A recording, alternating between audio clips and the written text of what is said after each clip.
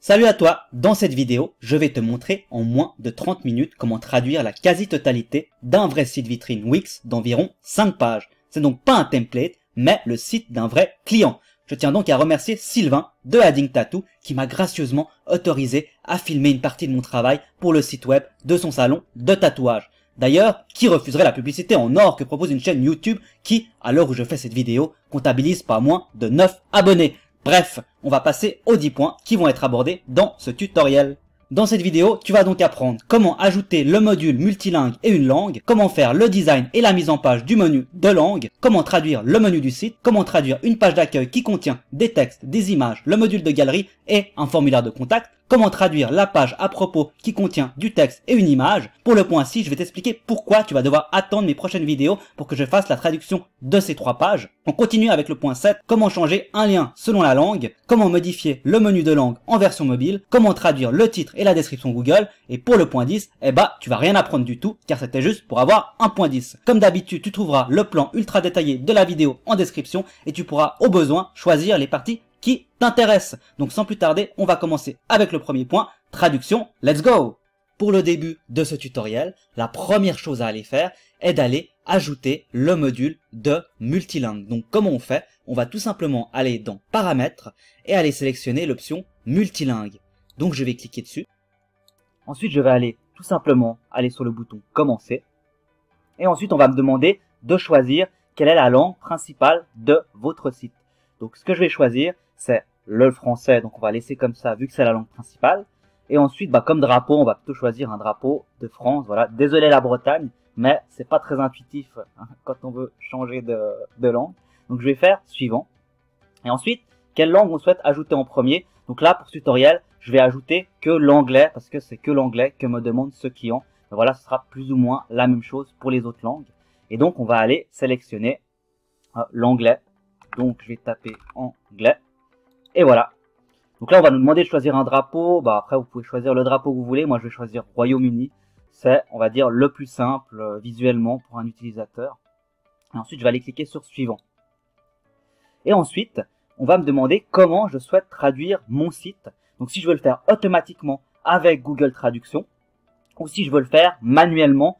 Et moi je vais choisir plutôt de le faire manuellement. Parce que j'aime bien avoir le contrôle sur ce que je fais. Mais ne t'inquiète pas, même si tu choisis manuellement, tu auras toujours la possibilité de traduire tes textes avec Google Translate et tu verras comment plus tard dans ce tutoriel. Donc maintenant, on va pouvoir commencer à traduire. Donc on va cliquer dessus. Et là, on peut aller continuer vers le site. Voilà. Donc là, on a activé le module de multilingue. Et juste pour te montrer quelque chose aussi avant de sortir de cette option, tu pourras toujours aller ici. Donc voilà, là c'est le panneau qui te servira à gérer tes langues. Et tu pourras toujours aller ici. Voilà, quand tu cliques sur gérer les langues, tu pourras toujours accéder à cette page qui te proposera d'ajouter une langue comme on a fait. Donc après, c'est vraiment le menu qui te permettra d'aller changer la langue. Ensuite, ce qu'on va faire, c'est on va tout simplement aller activer l'anglais pour pouvoir commencer à aller travailler dessus. Donc voilà, félicitations, votre site est visible en anglais. Ok, donc là, il est visible seulement dans l'éditeur, donc il faudra publier le site pour que ce soit vraiment visible, ne vous inquiétez pas. Donc on va faire OK. Et ensuite, on va fermer la fenêtre. On est de nouveau sur l'éditeur de mon client et on peut voir désormais qu'un joli menu langue s'est ajouté. Donc maintenant, je vais te montrer rapidement un petit peu ce que tu peux faire avec ce menu langue. Donc par exemple, tu as l'option gérer le menu. Donc là, qui va te permettre d'aller masquer une langue, d'aller gérer ces langues ou d'ajouter des langues. Donc là, tout simplement, ça va te ramener sur le menu où on était avant quand j'ai activé la langue anglaise. Donc la version du tableau de bord pour gérer ces langues.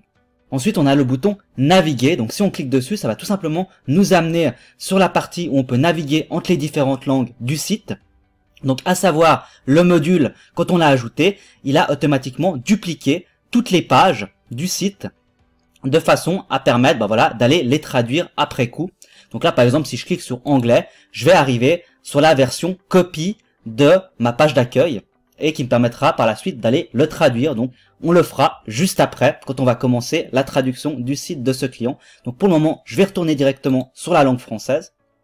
Et on va retourner sur le menu pour rapidement faire les derniers points. Ensuite, tu pourras choisir une mise en page. Donc là, c'est vraiment au niveau des textes et des drapeaux. Si tu préfères par exemple avoir le nom des langues en entier ou en abrégé, donc comme c'était avant, ou avec les drapeaux aussi. Donc là, ça va vraiment montrer les drapeaux qu'on a mis avant. Et tu vas pouvoir aussi choisir si tu veux en même temps les textes en entier ou les textes en abrégé. Donc là, tu pourras t'amuser avec cette option. Donc ensuite, on a la partie design où là, voilà, comme son nom l'indique, tu vas pouvoir choisir tes polices, tes couleurs et designer ton menu. Donc là, il t'en propose déjà quelques-uns, mais tu pourras aussi aller personnaliser toi-même ton design comme tu le souhaites avec cette partie-là. Donc que ce soit en mode normal, en mode survol ou en mode cliqué. Et enfin, tu as l'animation.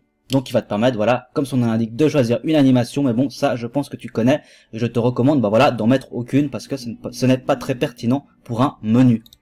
Et ensuite, ce menu, ce que je vais faire, c'est que je vais le déplacer tout à droite parce que c'est là où je vais mettre le menu. Et maintenant, je vais aller le designer. Mais on va directement se retrouver pour la partie où je commence à traduire la page d'accueil pour ce client. À tout de suite. Et voilà, mon beau menu de langue est désormais designé. Et ce qu'on va pouvoir faire maintenant, c'est d'aller sur la copie anglaise. Donc on va cliquer tout en haut à gauche sur FR et on va aller choisir anglais. Donc voilà, on va se retrouver sur la partie anglaise du site. Donc on va déplacer juste un petit peu ça parce que ça nous gêne. Et on va pouvoir directement aller traduire le menu. Donc on va cliquer tout simplement dessus.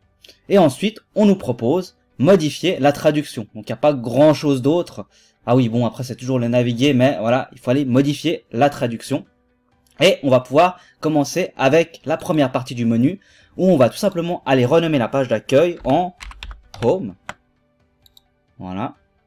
Ensuite, on va aller sur la page à propos. Et on va la renommer About. Je vais déjà tout faire, parce que le menu, comme c'est sur toutes les pages, voilà, il faut quand même y traduire, donc on va tout faire en un seul coup. About. Ensuite, bon, tattoo, voilà, on peut le dire aussi en anglais, donc c'est bon. Event, c'est bon. Block, c'est bon. Vidéo, c'est bon. En fait, il n'y a pas grand chose d'autre. Ah oui, il y a cicatrisation. Pour cicatrisation, on va tout simplement pouvoir aller renommer en Healing. Et ensuite, voilà, il nous reste encore une page, bon, qui est plus ou moins cachée, qui est pas dans le menu, mention légale. Bon, on va déjà la changer, comme ça c'est fait. Et donc, on va l'appeler Legal Notice. Voilà. Donc là, on a notre menu qui est traduit et on va pouvoir retourner sur la partie accueil pour aller maintenant traduire enfin cette page d'accueil. On va donc pouvoir traduire le premier texte de la page d'accueil qui est Salon de tatouage à Genève. Donc quand on clique dessus, on peut voir qu'ils vont nous proposer deux options. Donc soit de modifier la traduction manuellement. Donc là c'est vraiment ce que je recommande pour être plus professionnel. Soit tout simplement de traduire avec Google.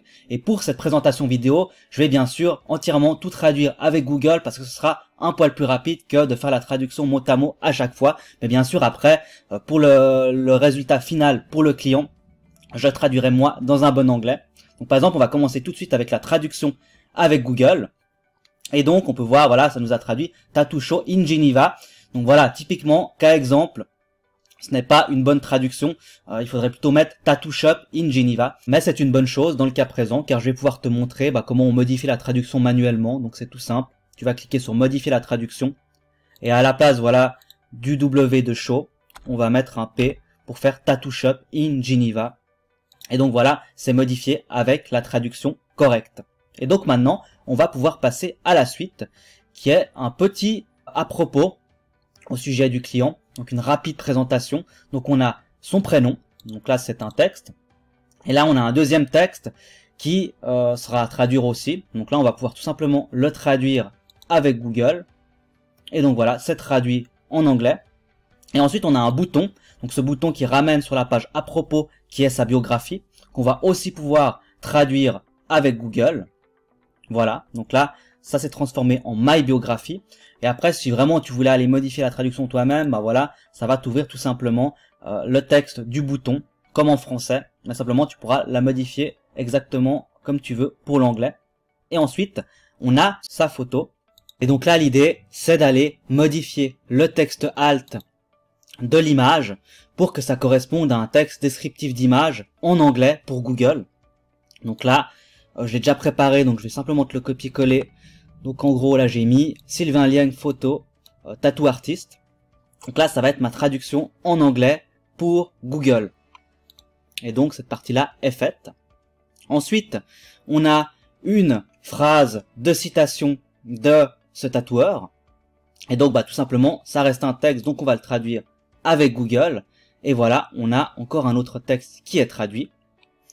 Et ensuite on arrive à la partie galerie. Donc là c'est une galerie où il affiche quelques-unes de ses réalisations au niveau du tatouage.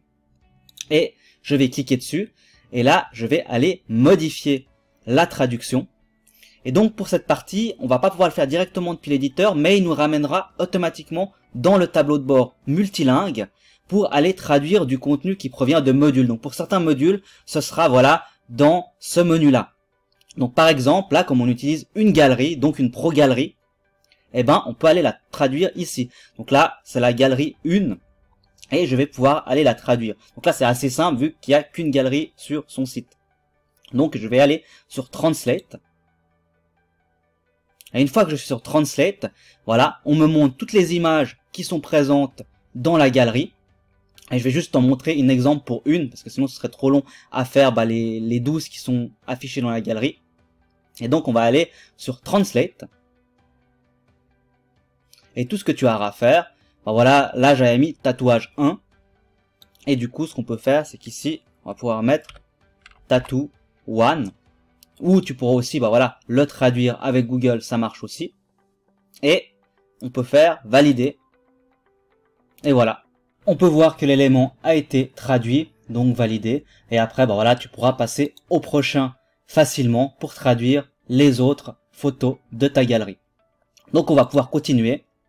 On va pouvoir descendre un peu plus. Donc on a toujours de nouveau voilà un bouton. Donc on va traduire avec Google. Ensuite, on a une partie event à venir. Donc ça, c'est vraiment lié à une base de données.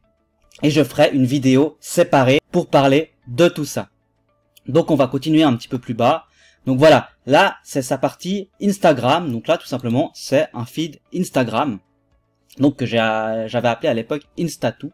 Donc qui était assez cool. Et par contre, voilà. Là, ce module Instagram, malheureusement, tu ne pourras pas le traduire. Donc on va passer à la suite. Donc là, toujours, on a une image. Donc là, tu pourras tout simplement aller modifier la traduction. Voilà, là, c'est marqué logo Sorry Mom. Bon, comme c'est un nom de logo, voilà, ça n'a pas lieu d'être traduit. Et voilà, on a un autre texte encore. Donc, on va pouvoir traduire avec Google. Voilà. Donc, il est traduit en anglais. Et ensuite, on pourra descendre encore un petit peu pour se retrouver dans la partie information de contact. Donc on va voir ce qu'on peut traduire. Donc là, bon, contact, on va laisser comme ça. Le numéro de téléphone, on laisse comme ça. L'adresse email, on laisse comme ça. Donc l'adresse, on va pouvoir la traduire avec Google. Donc juste le mot adresse. Et par contre, l'adresse en tant que telle, on va la laisser telle quelle. Ensuite, on a le texte réception qu'on va aussi pouvoir traduire avec Google. Et la partie horaire qui pourra aussi être traduite. Voilà. Et ensuite, on a de nouveau un bouton qui parle des accès et des parkings. Et donc, on va traduire également avec Google. Donc, c'est fait. Et qui va nous permettre d'arriver à la partie contact où se trouve le formulaire de contact. Donc là, on va vraiment se concentrer sur le formulaire de contact. Voilà, il y a juste un texte et une image. Mais bon, je t'ai déjà montré comment on faisait pour la traduire. Je vais juste traduire le texte. Et ensuite, on va traduire le formulaire de Wix. Et donc, on va commencer par le premier champ qui est le prénom et nom. Donc, je vais aller tout simplement cliquer sur le champ texte et aller modifier la traduction en, voilà, first name et name. Donc là, malheureusement, il n'y a pas la Google Traduction. Donc, tu es obligé de le faire à la main. Donc, email, ça c'est bon. Sujet, on va pouvoir mettre subject. Et ensuite, on va pouvoir voir, voilà, le message. Message, on peut le laisser comme ça. Et ensuite, le envoyer. Là, par contre, on peut traduire le bouton avec Google.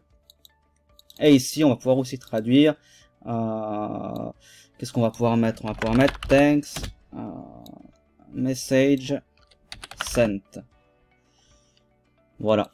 Donc voilà, notre formulaire est donc désormais traduit et la totalité de la page d'accueil est donc traduite. Donc il y a peut-être juste encore une seule chose, c'est les mentions légales, mais ça a à voir avec le pied de page. Donc là, ce sera vraiment affiché sur toutes les pages. Donc on va vite le traduire avec Google et ça va nous faire légal notice. La page d'accueil est donc entièrement traduite, donc on va juste aller voir le résultat maintenant. On est de retour sur le début de la page d'accueil en mode français, et ce que je vais aller faire, c'est que je vais aller dans l'aperçu pour voir le résultat de ce que j'ai fait. Donc une fois qu'on est dans l'aperçu, on va directement aller changer la langue en anglais. Donc on voit que la langue s'est changée. On va pouvoir descendre. Donc là, on voit bien que nos textes ont été pris en compte et sont traduits en anglais. Donc là, bon, voilà, là c'est tattoo one. Donc j'ai pas fait encore les autres. 6 more tattoo. Upcoming event. Voilà, l'Instagram qui n'est pas traduisible malheureusement. Ensuite, l'official ambassador of Sorry Mom, c'est OK. Voilà, on a tous les textes en anglais. Et on peut voir que tout est bon pour la page d'accueil. Donc maintenant, ce qu'on va faire, c'est qu'on va aller traduire le reste. Donc la page à propos. Donc pour la page à propos, ça ira beaucoup plus rapidement parce que voilà, il y a moins d'éléments.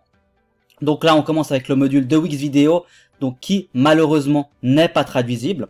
Donc voilà, tu pourras malheureusement pas traduire le module en multilingue. Par contre après, si tu veux une astuce, c'est que par exemple pour le titre, bon là c'est vrai que c'est Sylvain Liègle. Moi, c'est un peu moins dérangeant. Par exemple, si tu avais un titre en français, ce que je te conseille, c'est de mettre le titre en français plus le titre en anglais. Mais voilà, c'est pas la meilleure solution, mais pour le moment, j'en ai pas d'autre parce que on ne peut pas le traduire nativement avec la plateforme Wix pour le moment. Donc on va descendre plus bas. Et par exemple, là, on a quoi? On a de nouveau une image et du texte. Donc là, tout simplement, on va pouvoir aller traduire ces textes avec Google. Donc voilà, j'ai déjà ma partie à propos qui est traduite. L'image, tout simplement, tu pourras aller modifier la traduction de l'image et ajouter un texte alt. D'ailleurs, j'en avais pas mis à la base dans cette image, c'est pas bien, honte à moi. Et ensuite, voilà, on a encore juste un seul bouton qui est prendre rendez-vous avec moi. Et là, on va pouvoir aller le traduire. Et là, typiquement, voilà, un cas exemple, on me propose pas de bouton pour aller le traduire. Donc tout ce que tu vas faire, c'est que tu vas double-cliquer sur le bouton. Donc des fois, ouais, c'est un bug de Wix. Donc ce qu'il faut faire, c'est que normalement tu refermes l'éditeur et tu le réouvres. Et du coup, tu pourras après revoir ta modification de traduction. Donc je ne sais pas d'où vient ce bug, mais voilà, t'as qu'à double-cliquer dessus et tu pourras le modifier. Donc là, par exemple, je vais mettre Book with me. Et voilà. Donc maintenant, on peut rapidement aller voir le résultat. Donc je vais mettre l'aperçu et on va aller switcher entre la langue française. Donc là, on voit bien que c'est en français. Et là, on va switcher de nouveau en anglais. Et là, voilà, tout a été traduit en anglais. Donc le bouton, les textes, etc. On est donc désormais sur la page Events. Donc j'ai sauté la partie Tattoo parce que la partie Tattoo, c'est vraiment l'endroit où on peut voir la galerie sur la page d'accueil. Donc c'est juste un lien encre qui ramène vers cette galerie.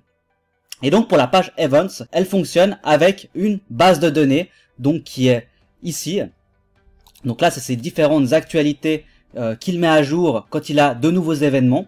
Mais tout ceci, je vais t'y expliquer dans une autre vidéo parce que c'est une méthode quand même assez spécifique pour justement traduire cette base de données en anglais avec le menu multilingue. Mais dans cette vidéo, je vais rester dans le basique. Donc, ce sera le sujet d'une vidéo séparée. Donc, dès qu'elle sera sortie, le lien sera en description de cette vidéo où tu seras averti par email ou par YouTube si tu t'es abonné à ma chaîne. Donc, du coup, on va continuer sur la partie donc blog. Donc, sur cette partie blog, malheureusement pour toi, ce sera aussi le sujet d'une prochaine vidéo, tout simplement parce que le module n'est pas encore traduisible. Mais bonne nouvelle, il le sera bientôt. Et donc, voilà, les autres pages, il y avait encore la partie vidéo. Donc là, on va aussi passer parce que, comme je t'ai montré, on ne peut pas pour le moment traduire le module de vidéo, malheureusement. Donc là, voilà, si on va sur anglais, malheureusement, voilà, cet élément ne peut pas être traduit. Donc, on va aller maintenant sur la page qui s'appelle... Enfin, ce n'est pas une page, c'est un lien qui va te permettre soit d'ajouter une adresse internet externe, une encre, si tu veux ramener quelqu'un en haut, bas de page. Mais là, dans le cas présent, c'est un document. Donc là, c'est un document PDF pour expliquer justement comment on peut faire cicatriser son tatouage. Et ce document est en français. Donc là, voilà, il faudra que j'attende justement que le client me donne la traduction de ce document en anglais. Et là, par exemple, sur la version anglaise, je vais pouvoir remplacer le document français, qui est cicatrisation, par le document, par exemple, healing, .pdf, ce qui fera le document en anglais. Donc quand la personne sera sur la version anglaise du site, elle pourra télécharger le document en anglais. Et donc là, on est bon pour la quasi-totalité des pages. Je vais peut-être pas faire voilà la legal notice parce que voilà, ça revient un petit peu à juste de la traduction de texte, donc comme on avait vu avant, où on peut tout simplement le traduire avec Google. Donc il n'y a rien de compliqué, il faudra le faire pour tous les textes. Donc voilà. Donc maintenant, une fois qu'on a tout traduit les éléments du site, ce qu'on va pouvoir aller faire, c'est maintenant aller vérifier la version mobile du site. On est donc désormais sur la version mobile du site et je vais te montrer comment aller modifier le menu de langue sur cette version. Je te rends par contre attentif sur le fait qu'il y a désormais, en fonction de l'ancienneté de ton site, deux types de menus mobiles, l'ancien et le nouveau. Je vais donc tout d'abord commencer par te montrer comment le menu de langue va se présenter si tu as toujours l'ancien menu mobile, et ensuite je te montrerai la façon de mettre à jour le menu de langue si tu as le nouveau. Pour l'ancien menu mobile, en fait il n'y a pas vraiment grand chose à faire parce qu'une fois que tu as ajouté le module de multilingue, ton menu de langue va automatiquement se mettre dans ton menu mobile.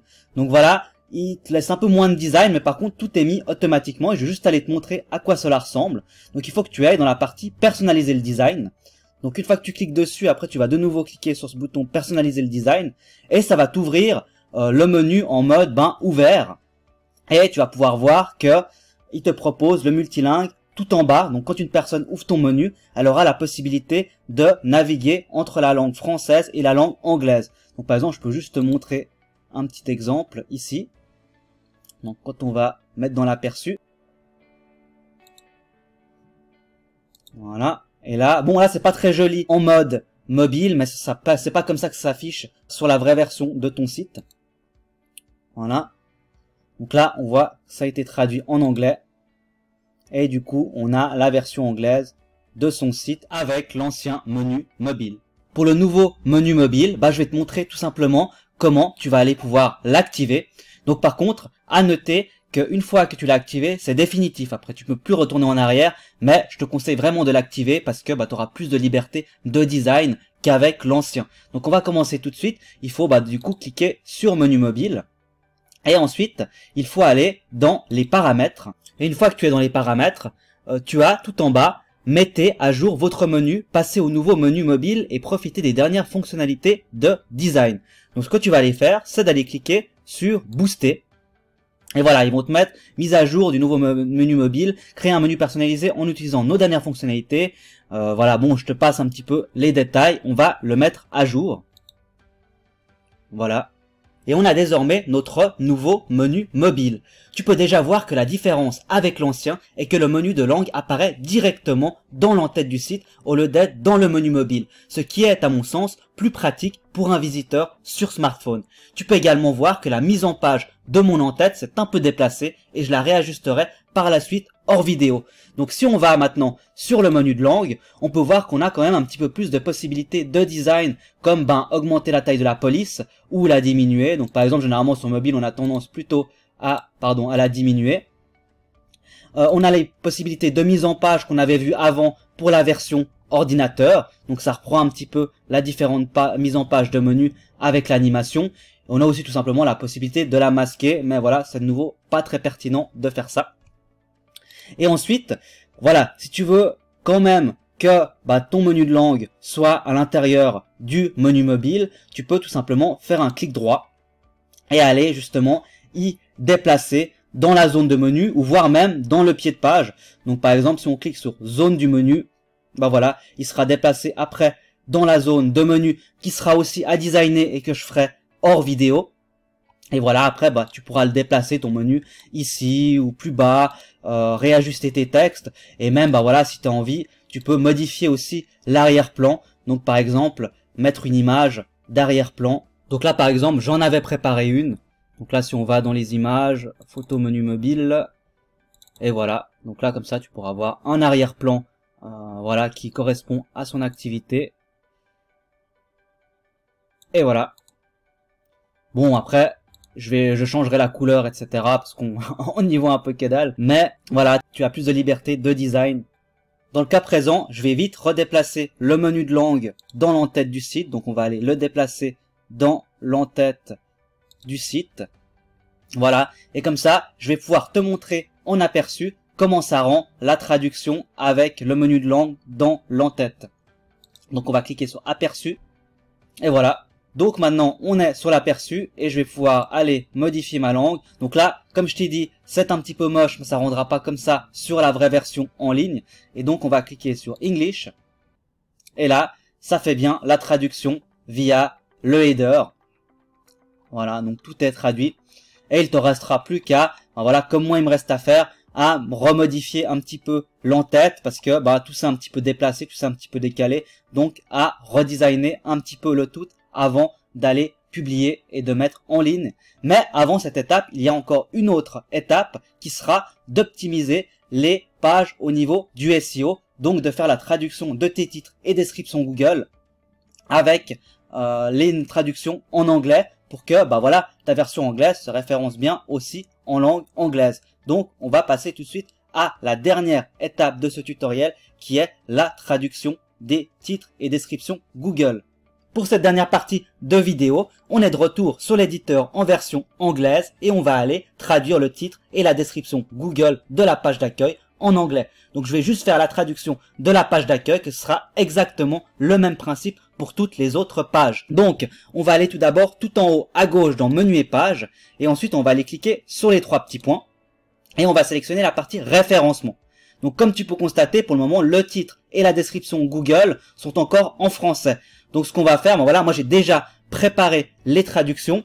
Donc tout ce que tu auras à faire, c'est par exemple pour le Adding Tattoo salon de tatouage à Genève, Suisse, on va changer en, voilà, Adding Tattoo Tattoo Shop in Geneva, Switzerland. Et ensuite, pour la description qui est ici, on va tout simplement aller modifier cette partie-là. Donc du coup, là, je vais copier-coller la description que j'ai déjà faite. Et voilà, on a la partie référencement qui est désormais en anglais. Et donc aussi, si tu veux, tu pourras aussi aller modifier, bien sûr, les réseaux sociaux. Bon, quoi, la première fois que tu la mets, ça va automatiquement le mettre à jour. Mais après, voilà, tu pourras un petit peu raccourcir la description, par exemple, qui est un peu longue pour les réseaux sociaux. Il n'y a jamais tout qui s'affichera. Donc tu pourras mettre, par exemple, voilà, tu pourras supprimer tout ça et mettre juste la première phrase de la description. Donc maintenant, ce qu'on peut faire, c'est juste aller voir si les changements ont été faits des deux côtés. Donc ce qu'on va faire, c'est qu'on va aller juste aller voir si en français, c'est toujours resté en français. Donc on va fermer ça et on va aller sur la partie française. Voilà. Ensuite, on va retourner sur menu et page, et là, quand on va dans la partie référencement, on peut voir, voilà, la version française est conservée. Donc les réseaux sociaux aussi sont conservés. Et voilà, on a donc pu avoir notre site traduit en 2 langues différentes. Donc comme ça, tu as pu avoir l'astuce complète pour traduire ton site vraiment de la meilleure façon en 2021. Voilà, j'espère que cette vidéo aura pu t'aider. N'hésite pas à t'abonner à ma chaîne pour recevoir plein de conseils et astuces pour lancer un site web de la mort qui tue en période de pandémie. Si tu veux te taper une barre et en même temps apprendre des trucs avec Wix, tu peux aussi aller visiter mon site wix.com et t'abonner à ma newsletter. Allez, bye bye, à la prochaine.